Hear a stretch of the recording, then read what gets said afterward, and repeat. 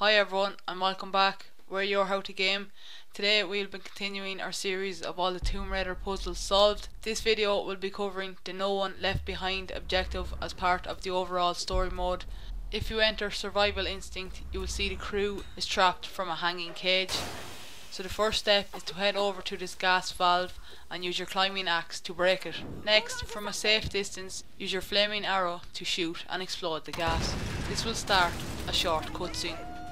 This now creates a new pathway to which it allows you to jump to a newly created platform and then to jump on top of the holding cage.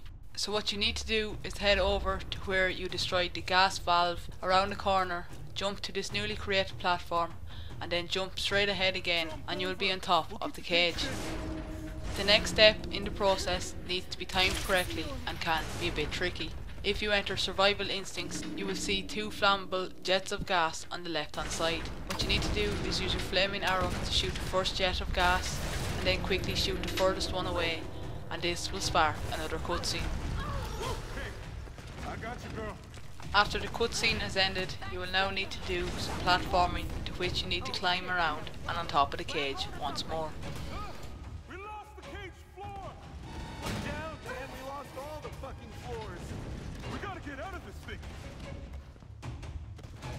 Oh crap, this is bad. Once on top of the cage, there will be an explosion, creating a new pathway in front of Laura. Simply jump across this gap and you will now need to solve the next part of the puzzle.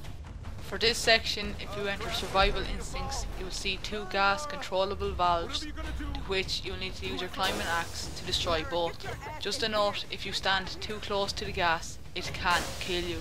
Now simply head over to the right hand side and hide behind this barrier and shoot your flaming arrow at these new jets of gas.